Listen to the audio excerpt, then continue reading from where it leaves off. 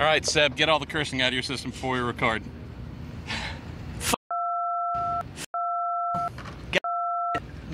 Race. Is that enough? That was your hamburger and french fry show for Portland 2021, y'all. I think we should do a blooper on this. Oh, like look. Beep, beep, beep, beep, beep, beep. It's going to be. And that's it. Thanks for coming. I don't know if I've ever seen you fight harder for what you would consider a meaningless finishing position. Like most of us, we just let our foot off the gas and coast. You are out there scrapping your balls off, trying to take, what, 17th place off of Arenas VK. We'll talk about the day Alex Palou who won. We'll get to all that in a moment. But you're going to have to explain to me what happened, because I didn't really understand anything. No clue what happened. I know we were like fifth at one point. And then it all went to crap. And from there I lost track of what happened really, but you know. Tell folks what it's like though, because that competitive spirit, I know you're not fighting for the win, but for you, you're going to try and kill whatever's in front of you, even if it's not a memorable finishing position. What is that spirit about, man? Yeah, I mean, obviously, it's only fun to drive the car if you drive it 10-10, and you know, we had a quick rig under us today. You know, honestly, that Rocket 14 Chevrolet was really pretty darn good. I mean, I didn't exactly know how we were going to be in race trim, but we're in the mix in qualifying. Honestly, if we probably leave the car alone setup wise, we're probably like 8th, something like that. And yeah, I mean, it's just what defines those weekends are so few little details that it's a killer.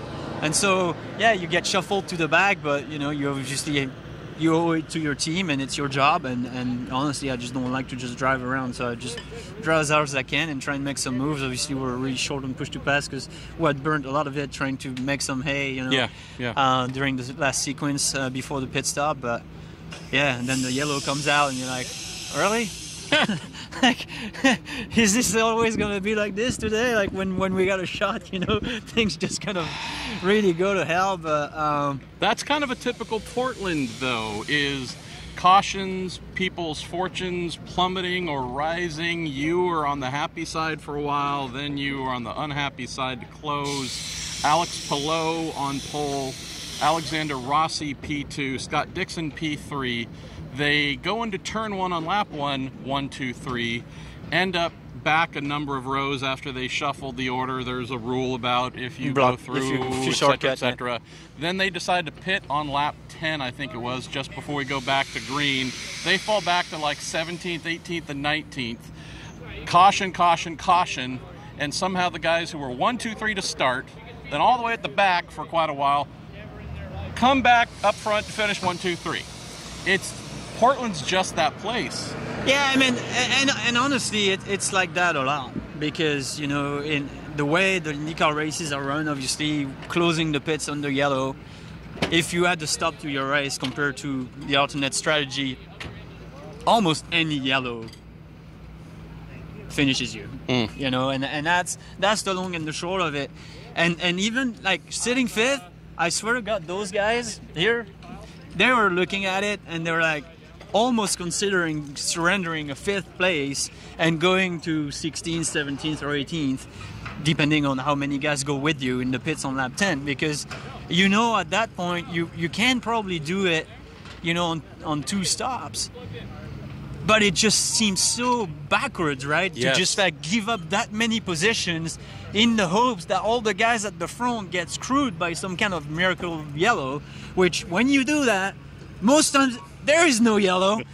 And so, you know, it's damn if you do, damn if you don't, and that's what's such a head scratcher. I mean, it's obviously awesome to watch the races, you know, on TV and stuff, but from the inside, man, it is just a heartbreaker, because you just never really know what it is that you should be doing. So yeah, I mean, and you know, just really disappointed for the guys. I mean, obviously disappointed, period, that, you know, we had something going and we get what, like 17th, 18th, whatever out of it. But you know, I still feel like we're obviously moving forwards. We're making the car better and we're understanding a few things, and you know, that's why I'm here. I mean, obviously, I kind of like to get some results sometimes. Yes. But I guess we got one the last time around, so maybe we're already like over quota. I don't know. But you know, just a tough break, and yeah, just a upside down race back and forth with those guys that got to the back, finishing at the front. Obviously, they had fast cars. They made that you know, pretty hard fuel number initially work, and with pace. Like, you have to have pace to be able to pull some decent lap times with saving that much fuel. So.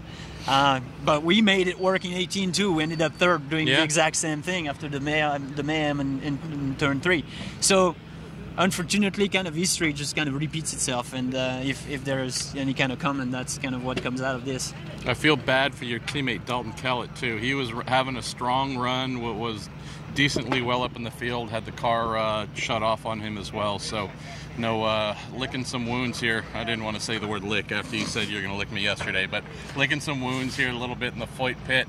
Had a change, real rapid change. Pato Award took control of the championship after we visited Worldwide Technology Raceway. Alex Palou takes it right back. This championship is certainly by no means over. A big scrap there. Had some other good runs today. Graham Rahal was quick like a bunny, trying to make a two-stopper work. In the middle segment of the race, where those on the three-stoppers had yet to show what they had coming at the end, Graham was really strong. He won't be happy. I think he finished P10. Pato Award started, I think 7th, was looking super strong as well, finished 14th.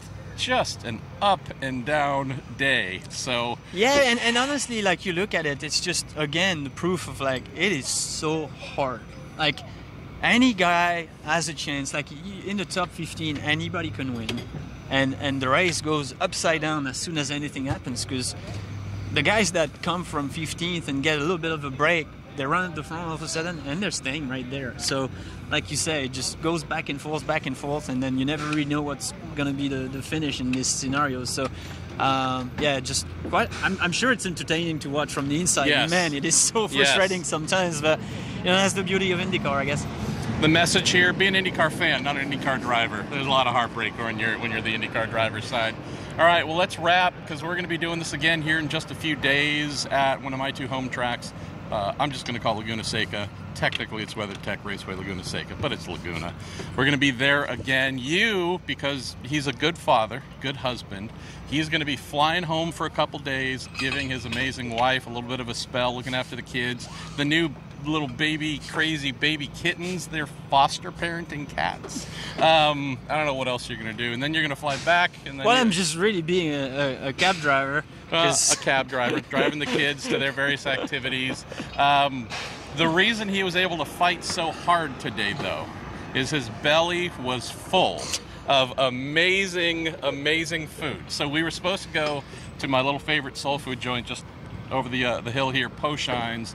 He decided instead, because Poshines closed early, we were going to go to this, what he found, best Peruvian restaurant I've ever been to. Not like I've been to a lot, but it was pretty darn good. It was good. Look, as a fat guy who loves food, I'm telling you, you nailed it, Bourdais. You're the official chooser of the Marshall Pruett dining plan. But who was dating who then? I don't know, but he was knocking I mean, they were back looking at us kind of like. He was weird. knocking back the booze, like, too. Sloppy drunk. Like the hamburger and like the thin French fry. I think she was very disturbed at the scene there, honestly. As she should have been. All right, well, this is your usual train wreck on Racer.com. I'm Marshall Pruett. That's Sebastien Bourdais. On the top of my head, the guy we absolutely love, Robin Miller. So sad to have been at our first race without him, but the bacon to the hamburger and French fry show is never going to be lost to us. Always be part of what we do. So thanks for watching. California, here we come. See you in a couple of days. All right, brother. I think that was not so bad. After 2 years of rust, and you're getting